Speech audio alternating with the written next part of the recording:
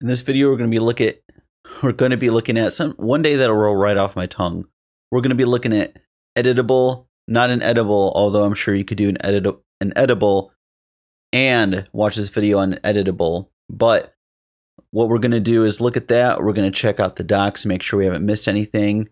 And then because it's kind of a straightforward component, we only got one example for you. And then we're going to be kind of one and done with that. So let's get to the docs here. And we see that it says that an editable text is used for inline renaming of some text. So that means we're going to change it.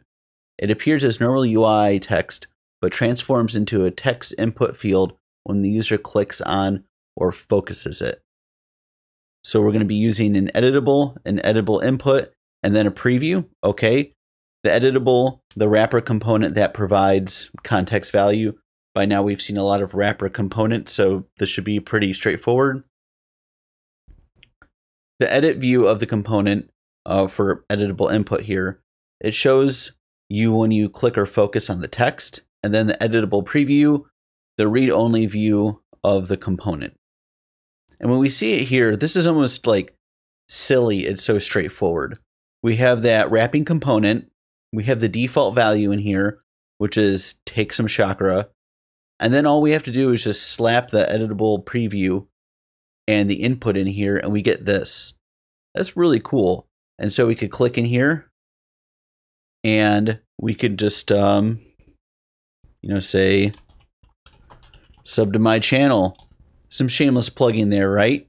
We click off, and then we have the editable preview doing its work, and when we click on it, the editable input is doing its work for us.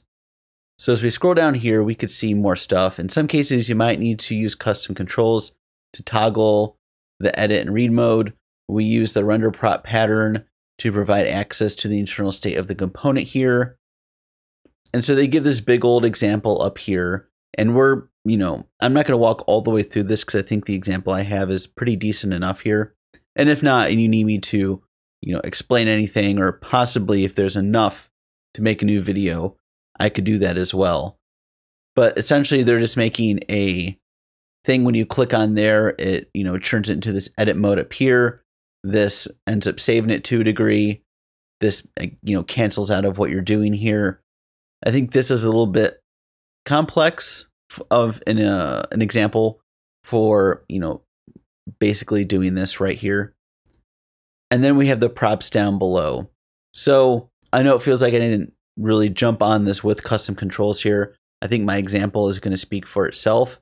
And if it doesn't, let me know below. But hey, let's get to coding. In this first example, let's make an editable. Although I do want to say edible because those are very close words.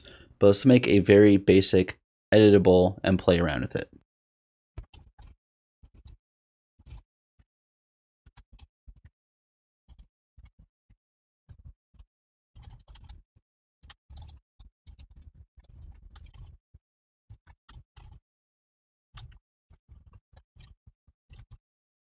We can see here that for some just very, very, very basic, 3 real components in here, we have this. And so we have the editable, which the default value is take some chakra, just something I came up with off the top of my head. We have gray 100 in the background here. We have the text align center. So if I wanted to come in and say, order me some gosh darn pizza, we could come here and do that. And now as we click away, we still see that it retains its value in here. So now that we have this basic editable here, which everything at the base is a box, how do we deal with the data coming in and out of here, right? Because this essentially is probably going to go in a form of some kind. So how do we grab it and then pass it along to wherever it is we need it to go? We're going to do that actually in the next section. So now that we're here, what we're going to do is we're going to have our use state, and then what we're going to do is we're going to hook it up, and then we're going to, save the information that's coming in. So let's go ahead and get our state set up and get moving from there.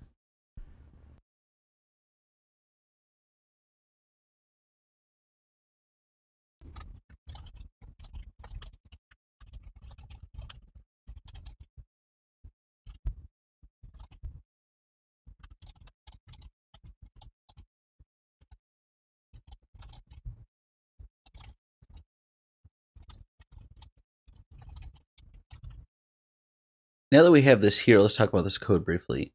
So it's not incredibly different from what we had before. So we changed the default value to value. So as you can see here, we have enter value up here, and then we have this right here.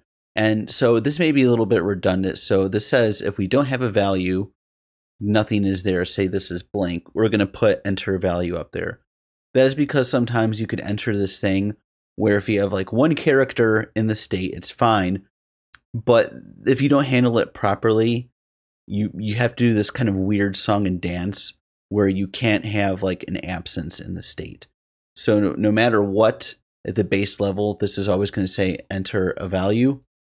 And whenever I start typing, it's going to update the value in the state and show it there. So let's just go ahead and start doing that. Pizza Hut, that is awesome. So let's come here and let's do something like this.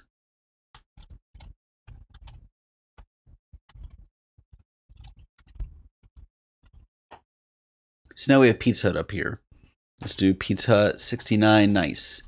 And we see that's updating in both places. But let's test out the logic of this value down here.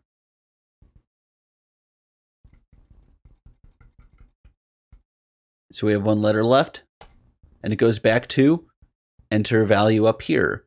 So this is just one of the ways that you could work with data when you have an editable and you're typing stuff, deleting things. This is how I typically set up my logic. If you have any suggestions, let me know down below. I like y'all to like, share, subscribe, watch my videos. I like doing this stuff, and I'll see you all in the next one.